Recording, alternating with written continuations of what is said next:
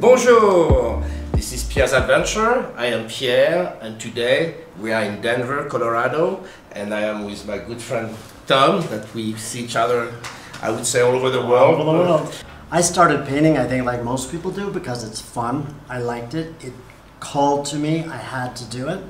But as I've gotten into it and started teaching, originally I was resistant because I was a little bit reticent and shy about teaching. I thought, what do I have to offer?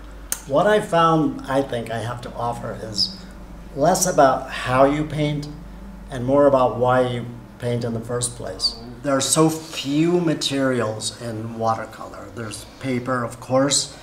I've used Fabriano paper for years. I love it. I continue to love it more as I've gotten to know you. I've spent a lot of time in Fabriano with the manufacturers. I think it comes down to trust.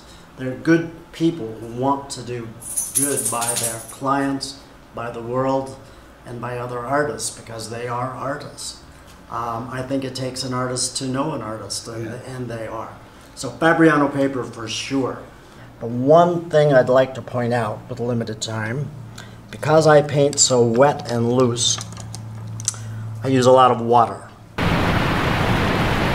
And a lot of artists struggle very much with the painting loose, painting wet. And I think it's because it just takes some time to get used to the mixture of pigment and water in a brush. So I used to always encourage them to buy at least one natural hair bristle brush. Still not a bad idea, but I used a lot of mops. Raphael's come out with these soft aqua brushes, which are synthetic. And I have to admit, when I heard that, I thought, yeah, right, that's not gonna work. No chance. But because of the way they manufacture it, and Pierre could go into detail, they hold just about as much water and pigment mixture within the bristles to help you do a massive wash if you need to before they go dry. So they're very impressive. Of course, they're beautifully made and they're good to hold because they're made by people that care. I teach all over the world all the time. The one thing I noticed that I wish students would do is stop being afraid of water. It's called watercolor. Yeah. But I have found, and this isn't just an unfiltered plug, but it is a bit, often it's because they buy a brush that doesn't hold any water. So they naturally learn bad habits. They learn that the paintbrush is only going to go 2 inches and then it's dry.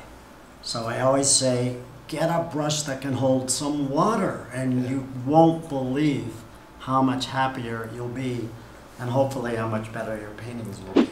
I think the bottom line is, go paint!